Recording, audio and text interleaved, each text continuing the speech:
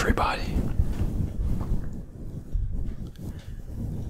So last video we talked about the Frisian language and did some Frisian trigger words. This will also be a Frisian themed video. In this video I'll be talking about the one and only, the man himself, the legend, Grutte Pier. Pier Gerolofs Donia was a Frisian farmer, rebel leader, and pirate.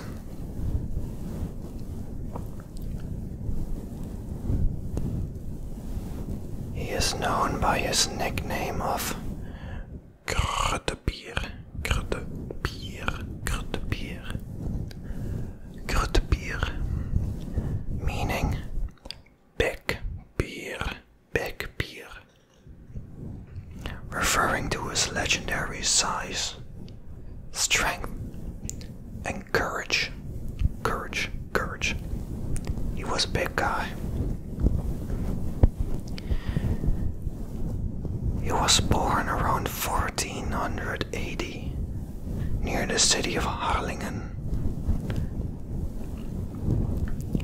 In the early 16th century, Friesland or Frisia was under the authority of George, Duke of Saxony.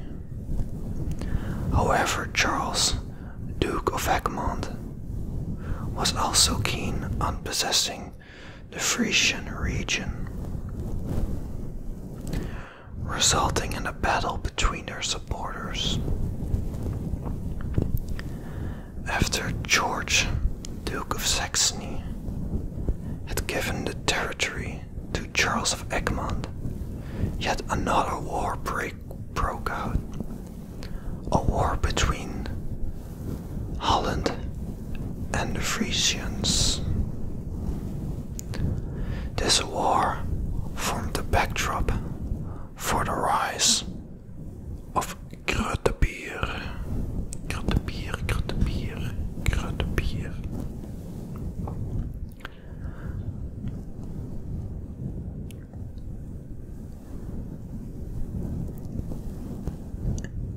Approximately 7 kilometers to the northeast of his village in the city of Franeker, the Black Band was quartered, a regiment in the service of George, Duke of Saxony. The Black Band were notorious as a violent military force. When their pay was insufficient or lacking, they took matter into their own hands. They would extract payment from local villagers. In January 1515, the Black Band plundered the village of Grutte Pier and then allegedly killed his wife,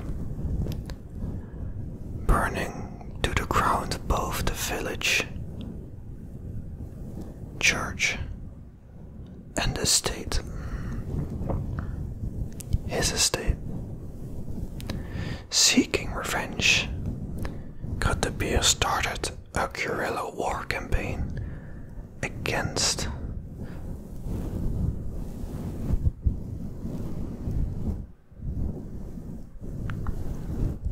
the Black Band, and he allied himself with Charles of Egmont.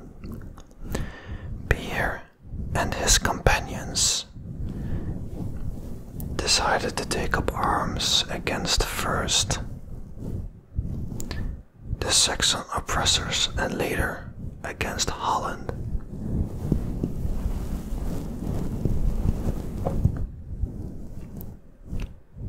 They formed an armed band called Arumer Zwarte Hoop, which means Black Gang from Arum. Pier became leader and fought as a pirate in battles on the Zuiderzee, which is the Southern Sea, capturing many English and Dutch ships. Frisians regarded him as a freedom fighter, but to the Dutch he is an outlaw. Pier targeted ships that traveled the Zuiderzee, and he was very active in 1517 when he used his signal ships to attack ships in the region of the West Frisian coast, to which he also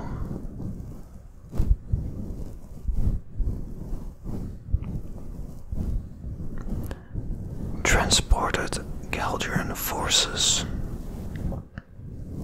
setting them ashore at Medemblik. Grutte Pier bore a personal enmity to Medemblik and its inhabitants, as in earlier years, soldiers from Medemblik had cooperated with the Holland army, commanded by Duke Charles. On 24 June 1517, Grutte Pier and his Black Gang from Arm, consisting of some 4,000 soldiers from Frisia and Gelders, sailed to West Frisia, passing Enkhuizen, landing near Wervershoofd and advancing to Medemblik. They swiftly captured Medemblik, killing many inhabitants and taking many prisoners. Some were released on payment of a high ransom. Some of the town's inhabitants fled and found safety at Castle Radboud. The castle's governor succeeded in keeping the aggressors outside the castle walls. Unable to take the castle, the Black Gang from Arum plundered the town and set it on fire. With most houses made of wood, the town, including the church, monastery and town hall, was razed. After this partial victory, Grutte Pier and his army stormed both Nieuwburg and Middelburg Castle near Alkmaar, plundered and set them on fire, leaving nothing but ruins. They captured the town of Asperen, slaughtering virtually all of the inhabitants. Then they used the heavily fortified city as a base until driven out by the stadhouder of Holland, which is kinda like, the stadhouder is kinda like the president or something.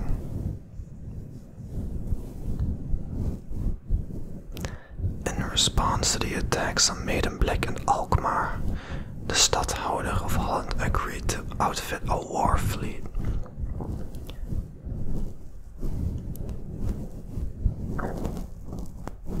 In the name of Charles V,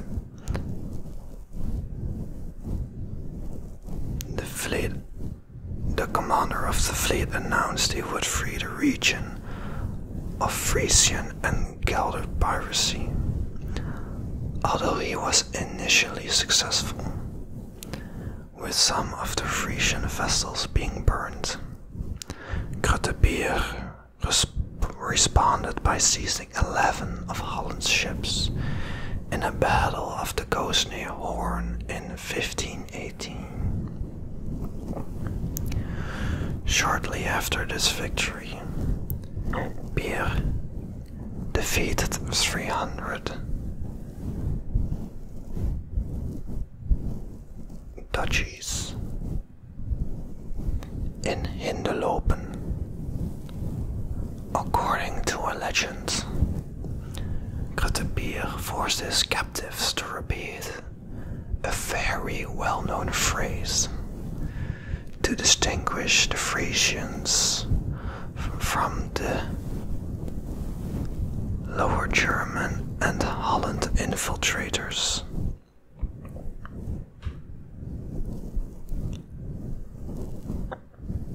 The phrase goes like this: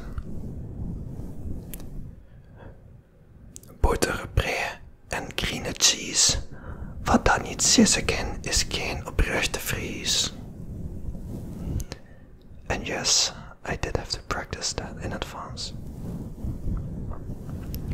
Boter, bree en groene cheese, wat dan niet sissen kan, is geen oprechte Fries. Which means butter, bread, and green cheese. If you can't say that, you're not a real Frisian.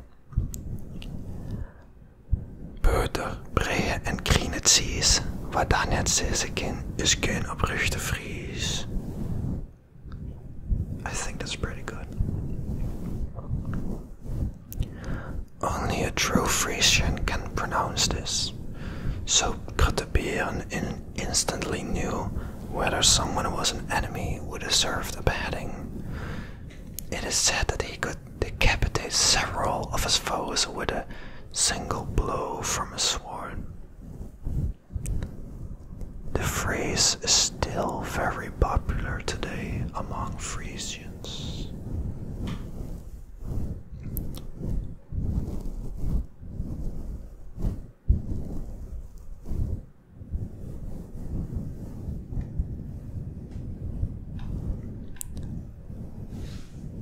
Grutte Pier was said to be so strong that he could bend coins using just his thumb, index, and middle fingers.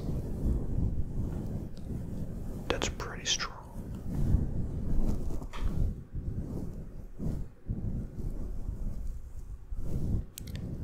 Despite his successes, Grutte Pier could not turn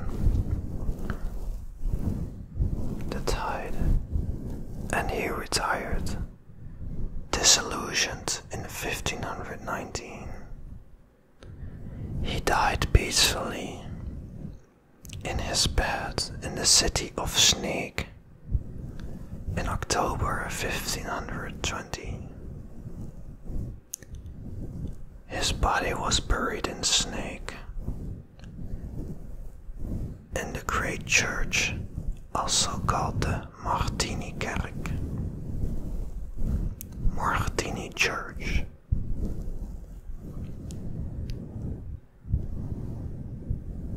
So yeah, that was the story of Grutte Pier. A hero to the Frisians, and kinda a bad guy to everyone else.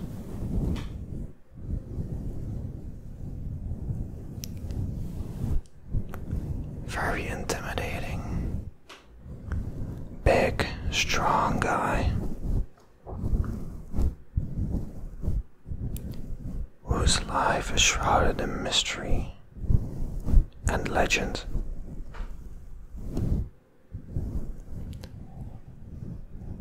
So that was it for today's video. See you next time.